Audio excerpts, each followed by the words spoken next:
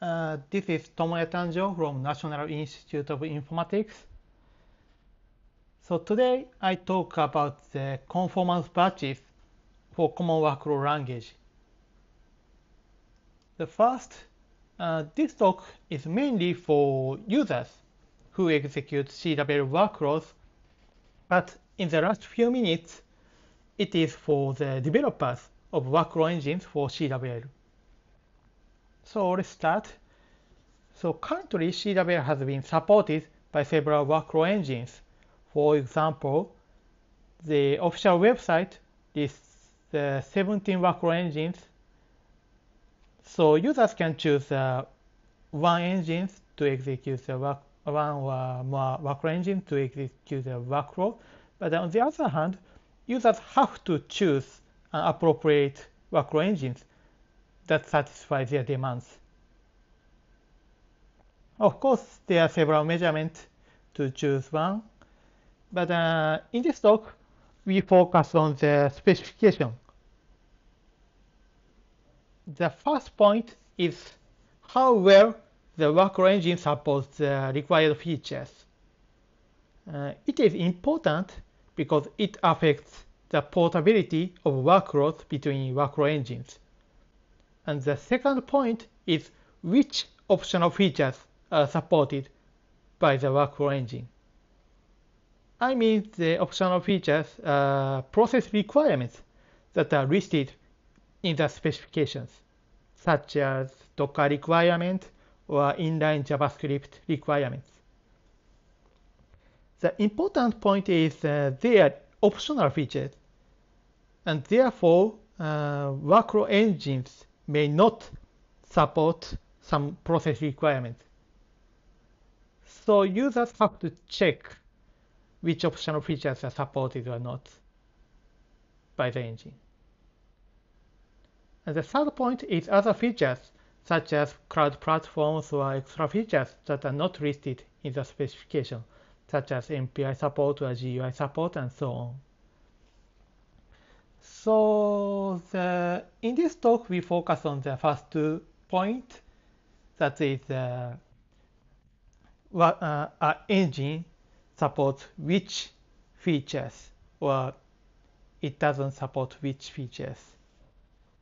But in the current situation, there are no good ways to do that. For example, the official website currently shows a list of workflow engines for CWL, but there are no information about supported and unsupported features of CWL. And therefore, we have to read the whole document for each workflow engine to search for the supported and unsupported feature for that. But sometimes it is documented, but sometimes there are no description about supported and unsupported features.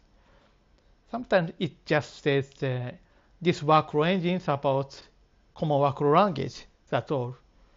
But it is hard to search for, it is hard to choose appropriate workflow engines. So we want to improve this situation in some ways.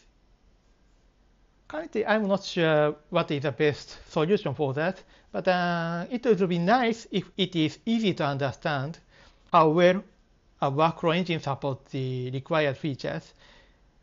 And also, it would be nice if it is easy to understand which process requirements are supported by the engine. And for the developer side, it would be nice if it is easy to maintain, for example, by using continuous integration scheme. So, for example, how about batches like this? If there are batches like this in the README for each workflow engines, we can easily see the overview of supported and unsupported features. But can I do that? Yes, we can do it with conformance patches. So what is conformance patches? They are generated by using the official test suite of CWL, and each batch shows how well a given workflow engine passes the conformance test of CWL specification for each document class, such as CommandLineTool, workflow, and expression tool, and also for each process requirement, such as Docker requirement. And here is an example of conformance batches. And by seeing these batches, we can easily see the workflow engine mostly passes the conformance test for command line tool, and it passes all the tests for expression tool and Docker requirement.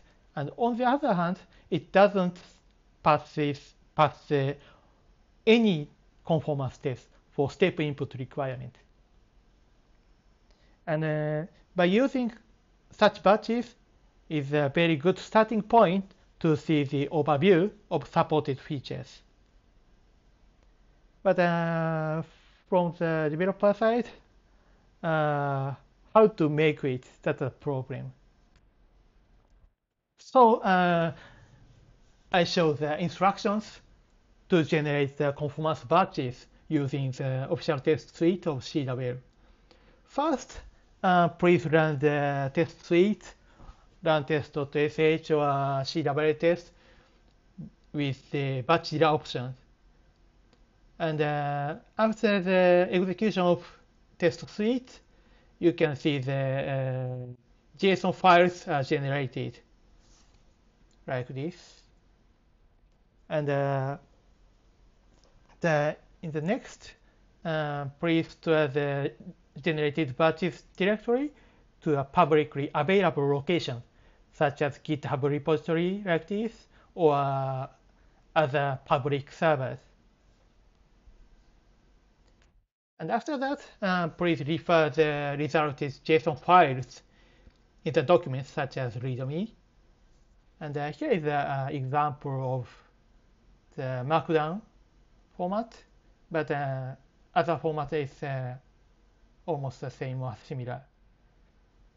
And finally, batch.net, that is a web service that generates batch images.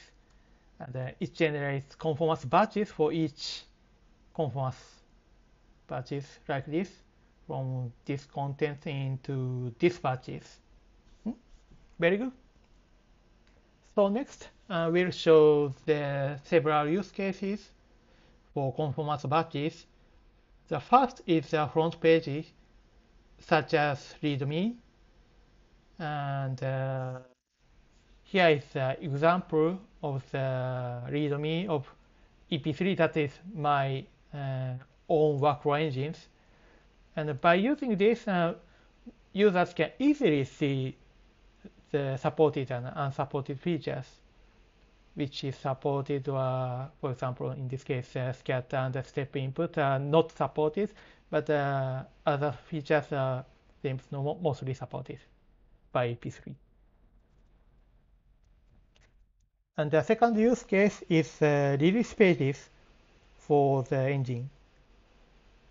Because the developers can put the conformance batches for the specific release, and therefore users can easily see which supported features are improved in this release, or which features are newly supported for the new release. Okay, maybe we have a time later, so we talk about other works about CWL. Currently, we are working on building an ecosystem to select and to collect and utilize workflow metrics like this. And this ecosystem is based on the CWL-metrics by Tatsuro. And in this ecosystem, CWL-metrics generates workflow metrics, and it is there stored to the metrics server. And we have developed Galaxy-based metrics utilization and metrics collection systems. And in this system, it utilizes the workflow metrics to choose the appropriate computing resource and allocate them for each workflow steps.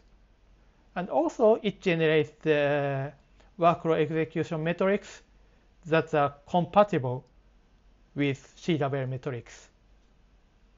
And also we have developed a visualizer of workflow metrics. It is named DrillHawk, and it is already published in this website. So please check it if you're interested in the DrillHawk. And currently we are also working on EP3. It is our own workflow engine, and to generate workflow metrics and also utilize the workflow metrics. Okay, here is a conclusion. The conformance patches help us to choose appropriate workflow engines, and they make it easier to see how well a workflow engine supports the specification. And also they provide a unified way to check it. That is, we just search for the conformance batches in the document. And from the developer side, they are easily generated by using continuous integration schemes such as GitHub Actions, Circle CI, or Travis CI, and so on. And finally, for developers of workflow engines, so please add conformance batches to the website of your engines. So that's all. Thank you for your attention.